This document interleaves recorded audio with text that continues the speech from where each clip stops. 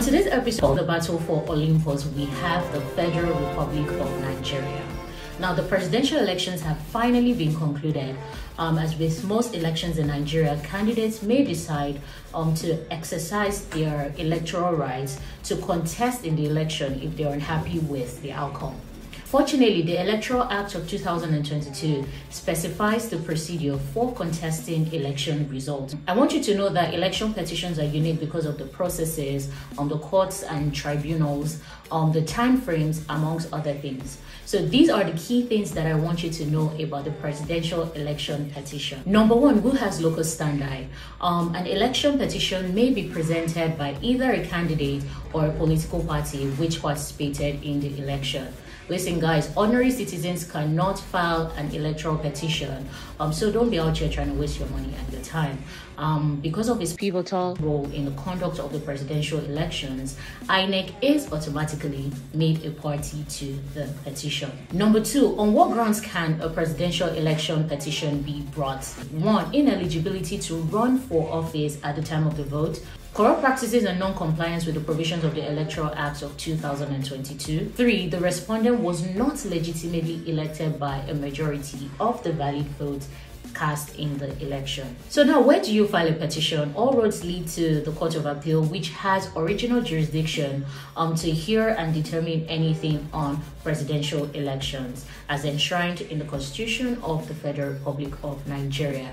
Now, the Court of Appeal will be duly constituted if it consists of at least 3 justices of the Court of Appeal. This pretty much becomes the Presidential Election Tribunal. Appeals can also be made to the apex court. So now let's discuss the time frame, guys. The petition must be filed within 21 days of declaration of results. Failure to do so within the stipulated time simply means that you have forfeited your right.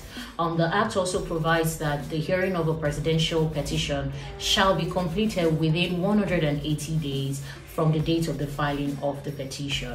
So these people know about that wasting of time life. Everything needs to be like done chop chop. Under the current practice, an appeal arising from a presidential election petition must be concluded within 60 days from the date of the filing of the notice of appeal. So if you add 180 days from the tribunal and 60 days from the appeal, we have about 8 months for all things presidential. So now you might be wondering, what are the possible outcomes from filing a petition? 1, the tribunal can uphold the election. 2, they can decide to nullify the election and order a fresh election to be conducted no later than 90 days if an appeal is not made or if the decision was made by the appellate court. In the event where the election is declared invalid because the candidate with the most votes was ineligible to run, the court shall declare the candidate with the second highest number of valid votes cast in the election who satisfies the requirements of the Constitution and the Electoral Act as lawfully elected, provided that the candidate with the second highest number of valid votes cast in the election remains a member of the political party on whose platform he contested. If illegitimately elected on the grounds that the winner did not receive the majority of valid votes cast at the election, the court or tribunal should declare as legitimately elected the candidate who received the greatest number of valid votes cast at the election and complied with the provisions of the Constitution and the Electoral Act. Finally, all objections filed in the presidential election petition are to be determined at the final judgment.